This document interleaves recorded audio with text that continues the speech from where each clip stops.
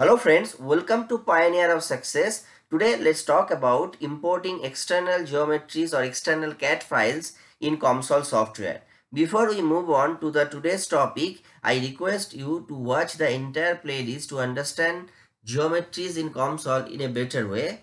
Without any delay, let's carry on with today's topic. So initially we have to understand what is the source of this external CAD file. So you wish to generate your own CAD files. You can develop the files in various softwares like AutoCAD. There are other softwares like FreeCAD, SolidWorks. So those softwares can be used for making your geometry. And one caution here I want to tell you, if you are working with a complicated geometry, then only go for external importing files. Otherwise, there are many options in COMSOL, so you can make your own geometry in COMSOL software itself. So it is better to make your geometry in COMSOL, but you do not have any option. If your geometry is too much complicated, then only go for this option. Now, for the purpose of learning, what I have done is I have downloaded the files from a website. So here is the website. So initially I will download a 2D DXF file. So just note it, this is the file format, DXF file. So I have already downloaded. I'll tell you how to download. Say this particular geometry I have downloaded. So if you just click here and then click on DXF file, not here, yeah, if you click on download, it will be downloaded. I have already downloaded it, and that's why I'm not downloading it again. So now go to COMSOL interface. So this is the COMSOL interface. So let us import the geometry. So for that, you have to right click on geometry. There is an option import. I click on it. Then you can see there is an option browse. So I browse through the file. So this is the file I have already downloaded. So I click on it, and now I click on build selected. So you see the geometry which I have shown you, that is already imported here, and I have also taken, for the purpose of understanding, I have taken a laminar flow geometry, and you can see the file is well integrated, and you can select separate regions, because selecting separate regions, boundaries is important when you are making something, some computational work. Like I'll tell you, if I give say an inlet, so I need to have one boundary to choose. So you see, whichever boundary you need, you can choose it from this, say this boundary, you can actually choose it. And if this is not possible, then you have to divide the section. Sometimes what happens, the file is integrated and you will not be able to choose a particular edge. In that case, there are many other options, so I'll make another video on it. But the thing is, when you make your own geometry, you make it in an appropriate way, so that your edges and everything will be accessible. So this is one of the things you should understand before you work with importing external files. So this is the thing which I have shown with for the 2D geometries. Now let us go for the 3D geometry. Say let us take a 3D interface. So I click here. I'm not, yeah, let us take laminar flow just for the sake of learning. Then in the study, let us take time dependent.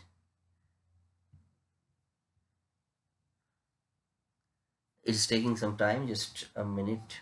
Yeah, now for 3D I prefer to work with STL files, because STL file format is a popular file format, and we generally obtain STL files for different purposes, like 3D printing. Nowadays 3D printing is very common, and in 3D printing basically we use STL files, and the softwares like AutoCAD, FreeCAD, they support STL exportable file format. So for the purpose of learning, again I have downloaded the STL file from a website. So I'll show you. So this is a website where there are various STL files, various designs have been made, and those are available free of cost Few are free of cost, few are, I mean, some cost will be there, but for the learning purpose I have downloaded a very simple geometry. So I have downloaded this one, and yeah, I'll show you. Now again I go to import, right, by right clicking on geometry, and then browse. So yeah, before we go to browse, you should select the file format. So if you click on the drop down, there is an option mesh or 3D printing files, because this is very important to choose this option, because this works nicely. If you can see, the meshing on this 3D geometry becomes very easier if you are working with the HTML files. So yeah, now I again click on browse. So you can see two HTML files I have downloaded. Let me choose this one and build selected. So yeah, this is the file. You can just see again. Yeah, this is the file which I have downloaded. This one, yeah. This was available on internet. I have downloaded it and I have just imported here.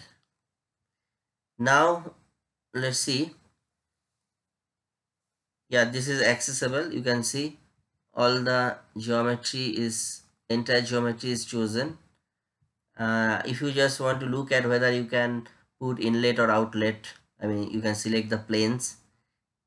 Yeah, you can see, you can select the planes. Let us just, for the purpose of learning only, let us take another outlet. Let me put somewhere here the outlet is. This is not an appropriate geometry. Maybe there will be convergence issue with the simulation, but for the purpose of learning geometry, this is okay. I just want to show you that we can choose inlet, outlet. That means different portions of the geometry is accessible. You can put mesh on it. You see, let us now work with extra course mesh. See, yeah, mesh is created. So this is meshable. Let's choose some material here, say water. Yeah, water is chosen here. Now everything is given, I guess. Let us try to simulate. Let's make the time step little bit less so that it doesn't take much of time to simulate. Yeah, I have chosen 0.001, the last time step, and each time step is 0.0001. Let us start computing. So you can see the simulation is being started. There is no issue as of now, but might be there will be convergence issue because this is not an appropriate geometry to work with the fluid flow. But still you can see the simulation is running. Maybe it will not converge, again I'm telling.